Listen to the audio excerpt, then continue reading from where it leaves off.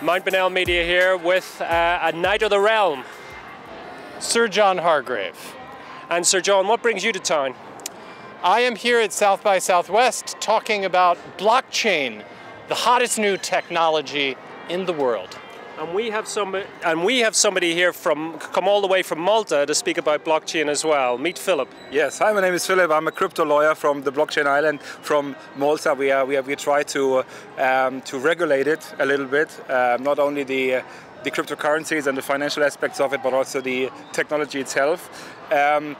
My question I always ask the interview partners is, you always get a little bit of a rouse between the ideologists and the legal persons on how to regulate blockchain itself.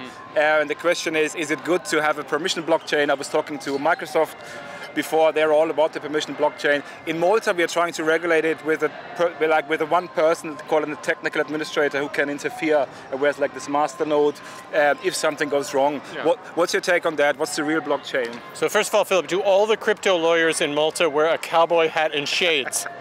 No, sorry, but we were just dressed up for the occasion. We bought those today in a boot shop in Bastrop. Because you look unlike any lawyer I've ever worked with. Good. But you look like you might be running a club here in Austin. Okay, cool. So it does feel good from that perspective. So the question is around regulation of blockchain assets. And our strong view is we need to work with existing regulation. So think about taking what we have and evolving it one step forward into the blockchain. So for example, we have plenty of great regulation around stock market right now. So we've talked about smart stocks as being stocks that would simply be recorded on the blockchain. When we buy and sell a share of stock, it would be recorded on the blockchain. It'd be transparent. It would give us easier ways to organize shareholders, better voting, and so forth. Smart stocks, that takes existing legislation and just evolves it one step forward. I think that's the right way. Okay, cool. We are also currently working on one of the first retail STOs ever under the MiFID II framework, which we have in Europe, which is similar to the one that regulates the ATSs here in the US. We're very close to that. Do you also think that the STOs in general, I think you mentioned it in your speech, is the big thing of 2019 and going forward? Yeah, so security token offerings are an attempt to make a new kind of blockchain-based token that can correspond with existing securities laws. Yeah. So for example, you take a security, something with real world value like a company, or like real estate, or like a commodity, or a precious metal, and you basically split it into pieces, just like with a company, we split it into pieces for shareholders. That's why we call it share. We're all sharing in the ownership of a company. So we're splitting these real world commodities into tokens. So security means something that is secure, that has real value. Token means a blockchain-based unit of value, like a subway token, and offering means we offer it to the public, STOs. Okay.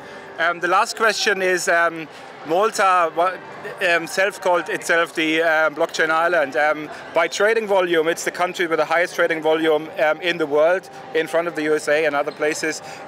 Does it play any role in your professional life, or is it on your screen? Yeah, I think Malta has done a good job branding itself as a very blockchain-friendly jurisdiction. And I think between Malta and forward-thinking governments like Switzerland and some United States like Wyoming has passed some good legislation around blockchain assets. I think that you guys are really leading the way, and you've done a good job branding Malta in that way. Thank you.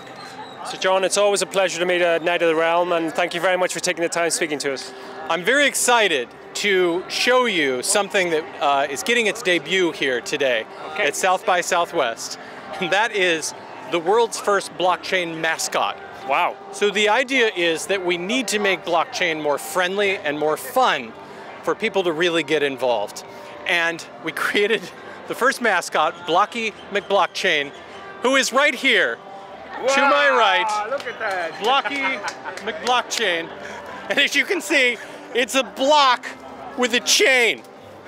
It's a block and a chain. And his name is Blocky McBlockchain.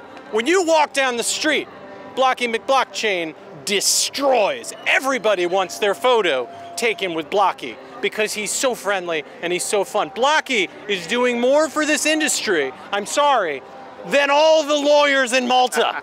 Given. Blocky is the one that will bring this to the masses. This is the genesis moment. decentralized. This is a decentralized mascot. We're actually going to chop him into 1,000 pieces afterwards and sell them on the blockchain. It's going to be lovely. Blocky McBlockchain.